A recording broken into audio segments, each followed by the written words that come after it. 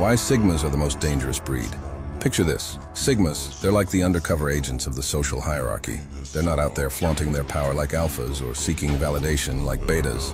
No, they're playing the game on a whole other level. First off, Sigmas are masterminds of independence. They don't rely on anyone else to get what they want. They're like lone wolves, stealthily navigating the world on their own terms. But here's where it gets really interesting. Sigmas are the ultimate chameleons. They can blend into any situation seamlessly, without ever losing sight of their true selves. It's like they have this superpower to adapt to any environment while staying true to who they are. And let's talk about their intelligence. Sigmas are like walking encyclopedias, soaking up knowledge and information like sponges. They're not just book smart either. They have this innate wisdom and street smarts that make them incredibly dangerous in any situation. But perhaps what makes Sigmas the most dangerous breed of them all is their unpredictability. You never quite know what they're thinking or what they're planning next.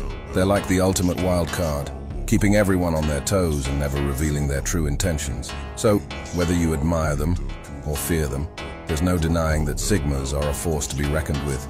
They're the dark horses of the social hierarchy, quietly plotting their next move while the rest of the world plays catch-up.